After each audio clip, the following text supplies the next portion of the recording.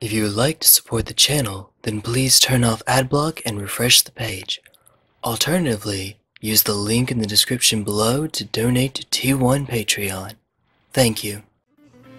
Hello Magic community, T1 Glistener Elf here. I am running, once again, Vintage Blazing Infect. I'm in the 4th season, second for me, of the Untap Open League for Vintage. Get out of there. And this is my new list. It's only very slightly different as far as the main board is concerned from what I had been running previously. So yeah, Blighted Agent still there. No Plague Stinger though. Still rocking the 4 Progenitus, the Blightsteel Colossus, as you do. And woo!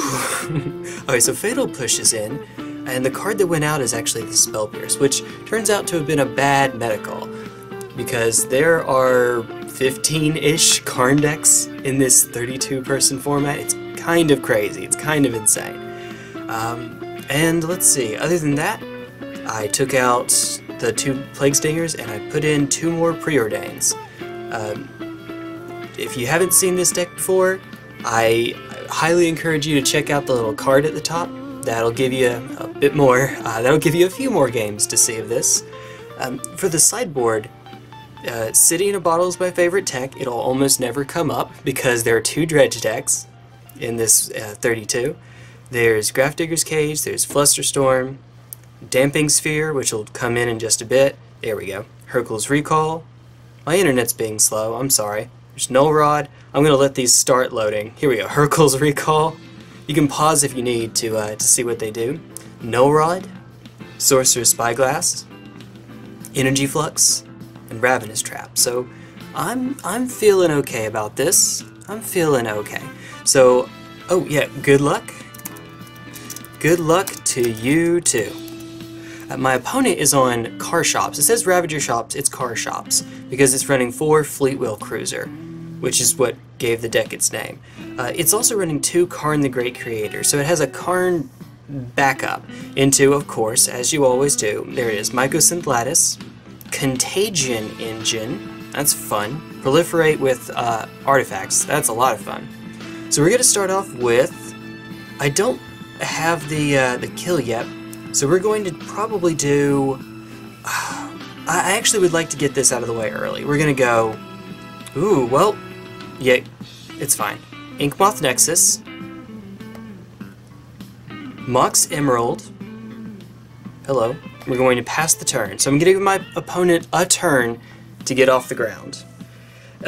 Now, because I can go and get an Underground Sea, I'll be able to have the black mana for Fatal Push if they have a Walking Ballista. Oh, that's not great. And we'll see how it goes. So I can kill the Walking Ballista preemptively so that the Inkmoth Nexus can definitely get through.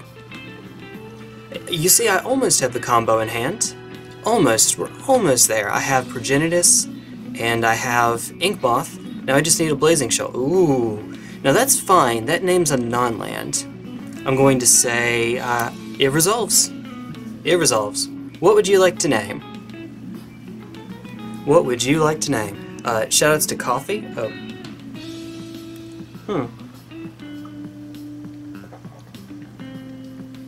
Oh my goodness. Name a non-land card. Whoa, whoa, whoa, whoa, whoa, whoa, whoa. Non-land. Non-land card, bud. Yeah, it's not like a Pithing Needle or a Sorcerer's Spyglass where you can just name a card, and if it happens to be something with mana abilities like a land, those abilities will still work. Mox Emerald. Okay, well that's a drag. It means I can't use the Emerald here. And that Sphere is not particularly helpful. Not particularly. So we're going to fetch. I am going to go to 19. And let's take a look, see what we have. Gee, I wonder. I think it's okay to aggressively get an Underground Sea here because, well, you see what I'm working with. Alright, so we're going to move this Mox Emerald all the way over here because it doesn't matter this game. Alright, there we go.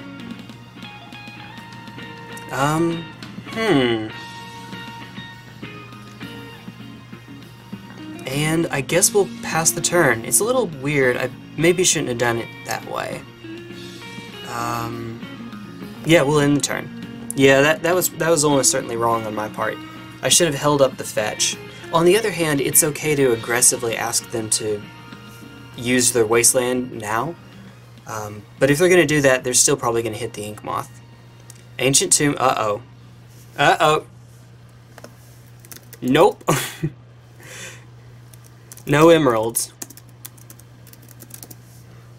No emerald. I'm sorry, that sounded rude. I didn't mean it that way. But that is naming Mox Emerald, and we both have emeralds.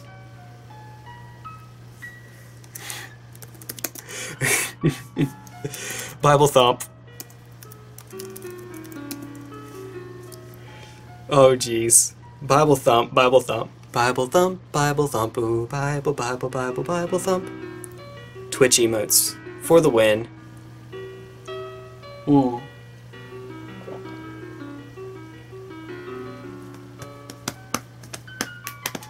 Man. Alright. Well, now what you gonna do? Oh, it's Sorcerer Spyglass. Okay. That's good.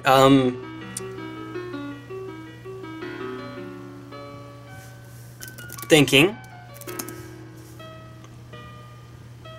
So there's a problem here. Sorcerer Spyglass does not have the same restriction. Look at the opponent's hand, then choose any card name.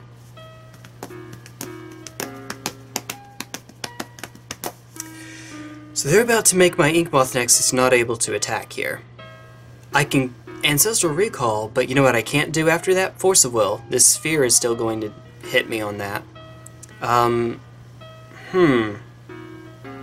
That's not good. Okay. I think I'm going to have to say, reveal all once. See what they would like to name.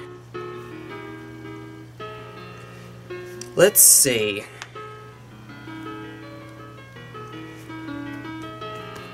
Let's see. Oh, okay. Da-da-da-da, checking my phone, professionalism at work. Alright. They named Inkmoth Nexus, you know, as you do. Alright, take the 2. Well, that's not particularly great. When they pass it off to my turn... Alright. So I'm going to pay the 2. Draw 1, 2, 3. Hey, hey, hey. That's not bad. Okay.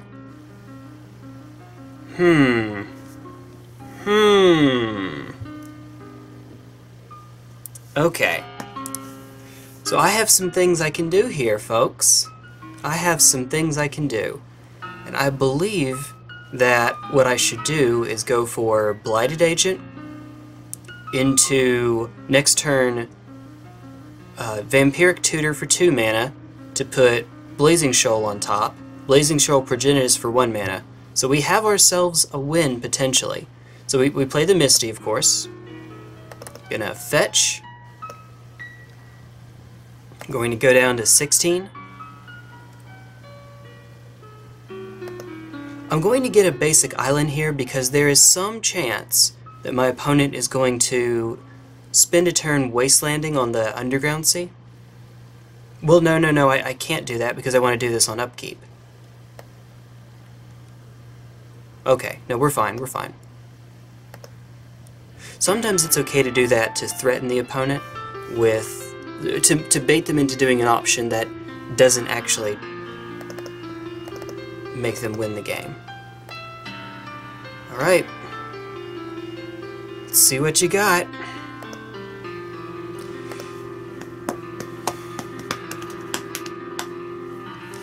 Okay, well, no car in this game. Walking Ballista, though, I would be in trouble. Oh, jeez. Yeah, I can't beat a Walking Ballista for even 1. Not even 1. I'm gonna take 2 here. It's 5 mana, that's 6 mana. I say 5, that's... Traxos! Ooh!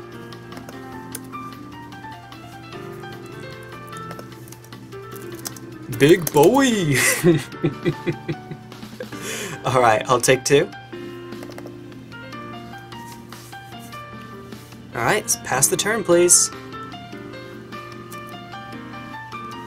I'll say upkeep.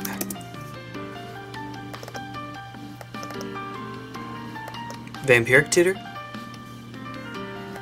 Take 2. Wait for it to finish. I mean, it's shops. What's the shops player gonna do? Find a card. Where'd you go? Aha! There you are. Now what do I do? Put that on top of the deck. Alright. Now, this should work.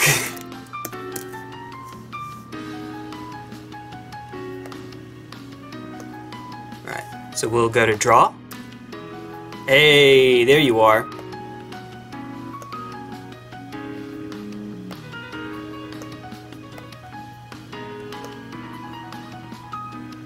Alright, game 2. We got there. We got there. Okay. Game 2. Sideboard. Alright, so since we're on the draw, Damping Sphere is not as good, unfortunately, which means I'm probably going to do Sorcerer's Spyglass in that slot. So let's put the ones we know are coming in. Energy Flux, Hurkyl's Recall ×3, Null Rod, and I'm going to try Sorcerer's... well...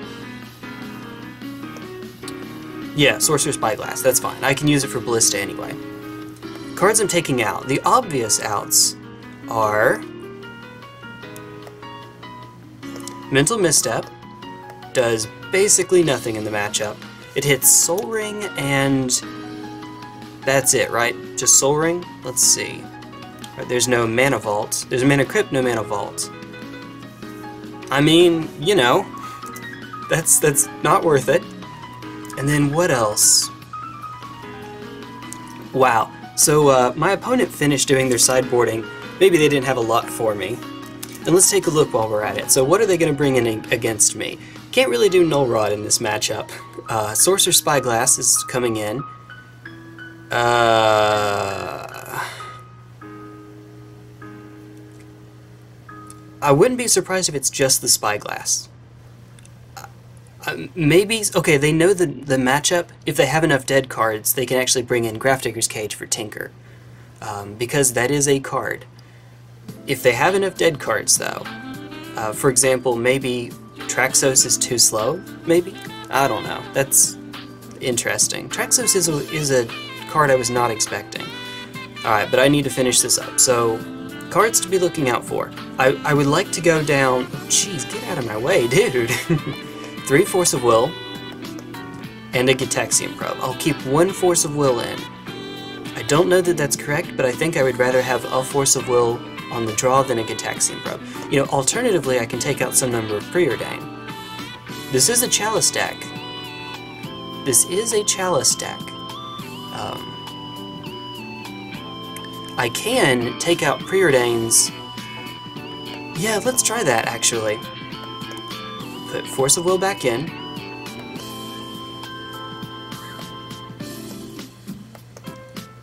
And this is going to be a little awkward, unfortunately.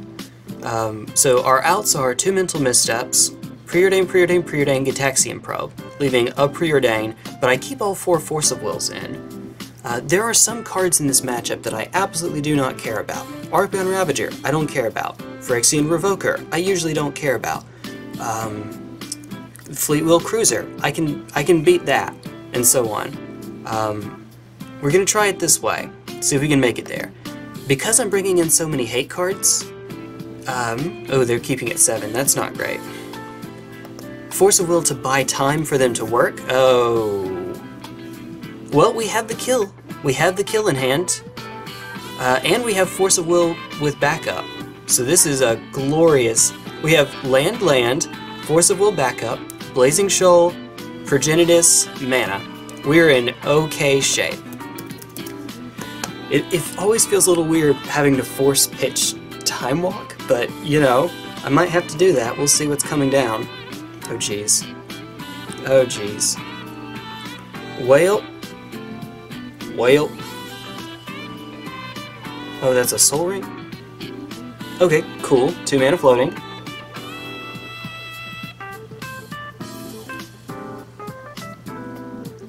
Oh dear, that didn't feel great. Just a weird swallow, that's all. Just felt... whatever, it's fine. Oh, yeah, sorry. No response. I didn't even think about that. Yeah, I'm the blue deck, so we do have to go through the motions. Alright, what's 4 mana here that we're doing? Is that a Fleet Wheel Cruiser off the bat? Well, that is a Fleet Wheel Cruiser, alright. I'm gonna say, sure. Have at it, Hoss. Have at it. Taking 5. 1, 2, 3, 4, 5. 4 mana. It's Car Shops. Okay. Now, I believe that what I'm supposed to do is cycle the Time Walk to take an extra turn.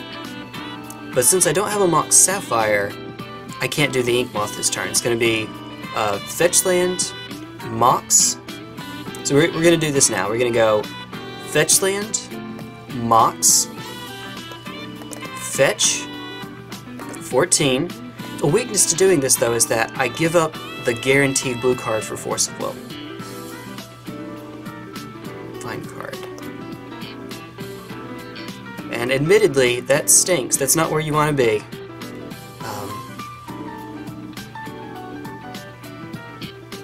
I don't have any need for black mana yet, actually. So we're going to do Island. Play around that Wasteland. Just do what you gotta do. Just play around Wasteland. Alright. Punish my opponent for not getting a sphere effect out, I guess. Alright, so Time Walk. I'm sure that's gonna be alright. That's a big oof. Yeah, that's it's just an Explore. Just an Explore, that's all. Should have capitalized that, but whatever. It's fine.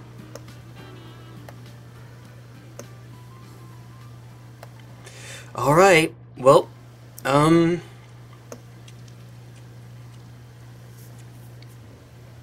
make me regret doing that, folks. Make me regret doing that. Because I did not get there. We're so close to just hard casting Force of Will. Next turn we can just hard cast. Well, we can't attack in the same turn, though. Uh-oh, I don't like it. I don't like it. But if it's a Walking Ballista, we're just straight up going to have to counter it. We'll have to get rid of the Progenitus, and just hope we draw another one. I will have chosen poorly. If it's something else, if it's a sphere, heck, if it's a Trinisphere, we're fine. If it's a Chalice, we're fine. If it's, yeah, basically Walking Ballista or bust.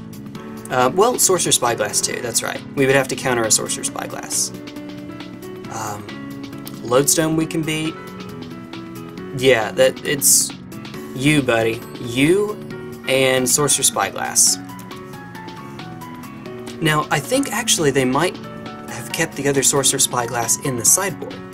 And the reason is because they have a Karn the Great Creator. So this gives them a Sorcerer's Spyglass that they can find anytime they stick a Karn. So that's okay. Take your time. In the meantime, T1 Glistener is sponsored by coffee. Just generic coffee. Now this one is, well, let me take a sip. I forget the brand, but it's Sumatra. Starbucks, I want to say. Well, it's ground coffee. Nice. Oh, so how's your day, YouTube? Tell me in the comments how your day has been going. Alright, workshop? Uh-oh. Uh-oh. What's this one? What's this? Oh, Revoker. Okay. Okay. With the one still floating, I'm going to say no response. Jeez. Alright. Now, that's important because this gives them the 2 power to crew Fleetwheel Cruiser again. Mox Ruby. Dope. Sweet. Alright, what else you got? You still have 1 mana floating. Tolarian Academy, 1, 2, 3, with 1 mana floating. Uh-oh. Now we can start doing Karn shenanigans. That's not good. 6 mana. It's 1 floating, it makes 3, Soul Ring makes 2. We have up to 6 mana. Which, if they have Karn the Great Creator in hand, oh my goodness, they can go Karn into Sorcerer's Spyglass.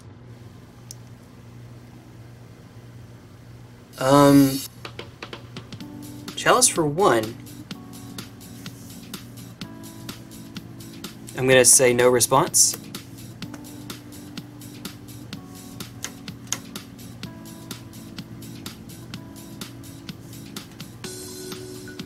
I was not expecting that. What's this? Ravager? We win. We win. Good game.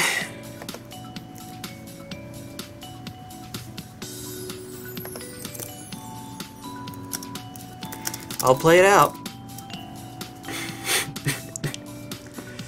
Yep, crude. It has been crude.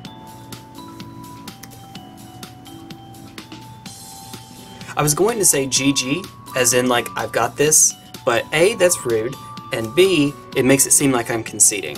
So let's not. So take 5. 1, 2, 3, 4, 5. Okay.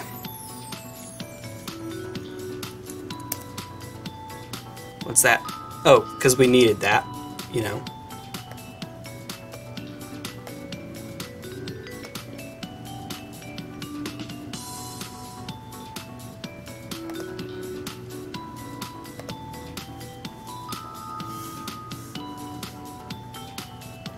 Heck.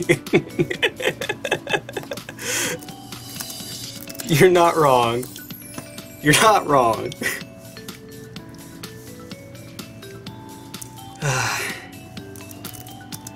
You did what you could.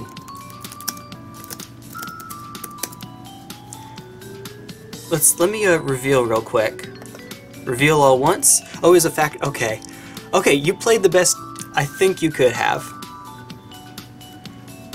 I think so. Walking Ballista. Sorcerer's Spyglass. Or bust. Yeah,